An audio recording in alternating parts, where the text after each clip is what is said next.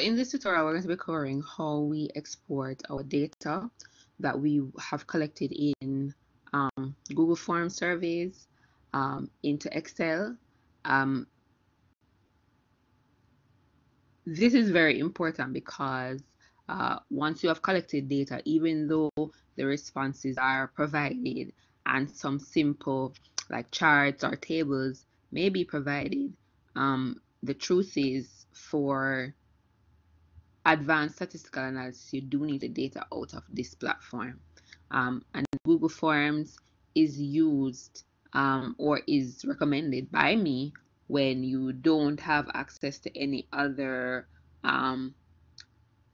paid platforms like Qualtrics or even the more advanced versions of SurveyMonkey or other survey software. And this is because, again, in those software or on those platforms, the free version will allow you to collect your data. They might limit the number of responses that you can collect. So for example, Qualtrics, I know, limits you to 100 participants, and you can only have one survey running at a time. Not just that, but once you get the results back, you are able to see it, but you're not able to take it out of the platform. And that would be a big issue for students who are conducting major research projects and really need to do some advanced statistical analysis.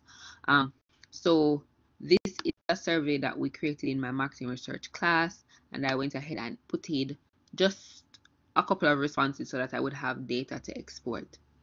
So to export the data, what you're going to do is actually get it as a CSV file, and that CSV file will open in Microsoft Excel. And once the file is properly formatted in terms of the data that's in the file is properly formatted, the CSV format can be imported into statistical analysis software like PSPP or SPSS. For the purposes of marketing research, you would be importing your data into PSPP. So what you need to do is to click on these three vertical dots, and you will see here an option for download responses.csv. And once you click on it,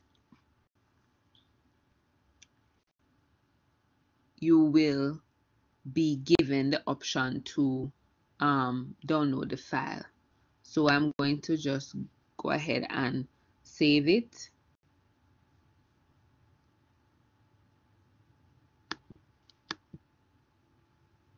On my computer, and I'm going to go to my downloads and access this file. So this is the CSV file. So once you see the CSV file extension, what you're going to do is to right click and go ahead and open with, and you're going to open with Microsoft Excel, of course.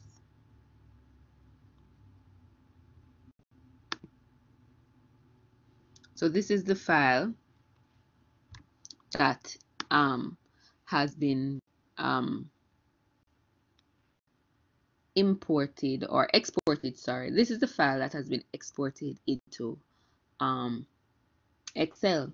Now, something to note here is that the file in its current format cannot be imported into, well, it can be imported into PSPP. However, you will find that they are not able to, for example, do statistical analysis on the questions that have textual responses, and also how the variables are currently named will create a problem.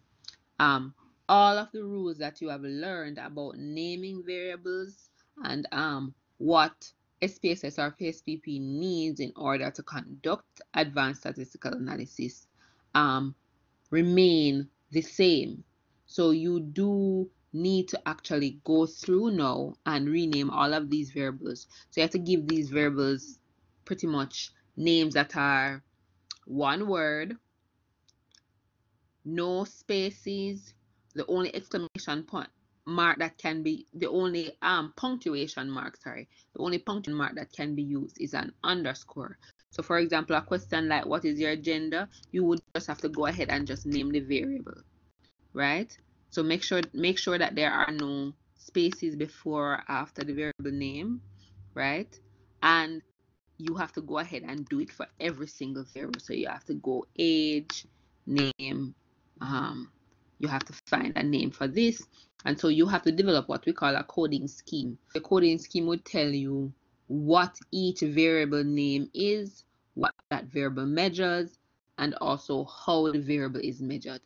So meaning what these numbers stand for. And this is particularly important because just like you have to make changes to the name of the variable, you also have to make changes to any responses that are not numerical. You have to actually go ahead and pre-code them as numerical responses. So for example, I would have to, based on my coding scheme, go ahead and change gender from female to a number, change gender from male to a number.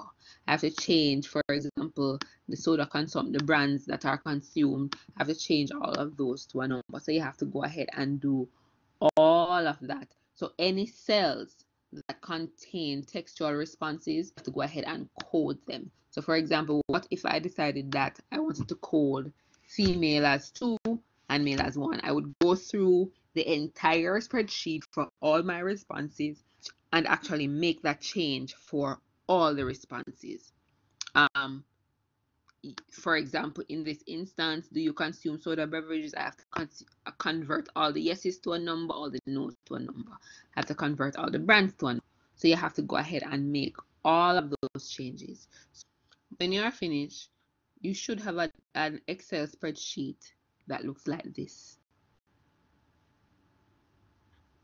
So at the end of the process, your Excel spreadsheet needs to just have variable name, no spaces before or after, right? So you see, even soda preference, I've changed that to underscore. I've coded all the brands, I've coded ethnicity, education, income. I've given all the variables names, right? And in all the cells, other than the first cell, which has a variable name, all the cells should contain numbers. When you have a file in this format, then you have a file that is ready to be imported into SPSS or PSPP, and you want to go ahead and make sure that that file is saved as a CSV file. So you're not going to save it as an Excel spreadsheet. So you go to File, Save As. You are not going to select Excel workbook. You are going to select CSV, right? And so you save your CSV file, and then you actually have a file that is ready to be imported into PSPP. So once you have your file saved as a CSV file, you're going to go ahead and begin the process of importing your file into SPSS or PSPP. Now in PSPP, what you will need to do is to use the file import procedure to import the file. So you go to File, Import Data, and you are going to select the CSV file type, and that would just make it easy for you to find your CSV file. So this is my CSV file. I select and I click Next. Now I want to import all the cases from the file. I click Next. Now it says you should select the first line of the data file that contains data. Bear in mind that the first line of the file actually contains your variable names, so you have to go ahead and select the second line, right? Then you will check the button that says line above selected line contains variable names. So this is what is going to be imported, and as you can see, CSV is comma separated values. So what they've done is everywhere you see a comma, the software knows that that's a new case, right? So you go ahead and click Next, and it asks what the separators are, comma. That is true. So we can use comma. And this is one of the reasons why you can't use any other punctuation marks really in your variable names, because it could have been that a space separated variable name. It could have been that a colon or any of these other ones, right? So what you go ahead and do is, when you're naming variables, to make it easy for yourself and to prevent any confusion when you're importing the files, you just keep the names very, very simple. No other punctuation mark except the underscore, not the hyphen, because the hyphen could be a separator too. So you go ahead and you click next here, and it is showing you that these are the formats that you are going to get. So this is what it's going to look like. So this is what the data view is going to look like, and this is what the variable view is going to look like, and it's asking that you should check to see if there are any issues.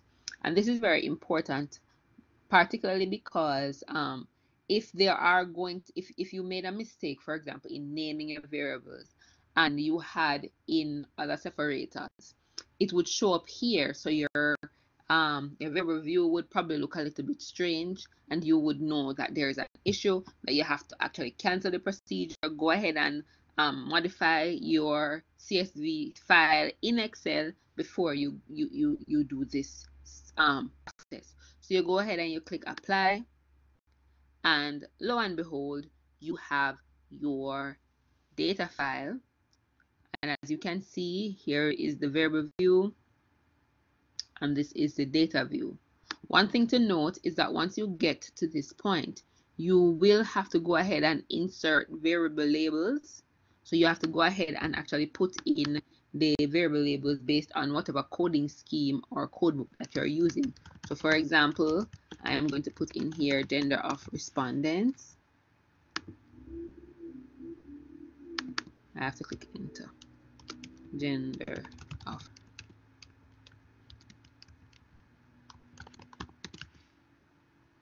age of respondents,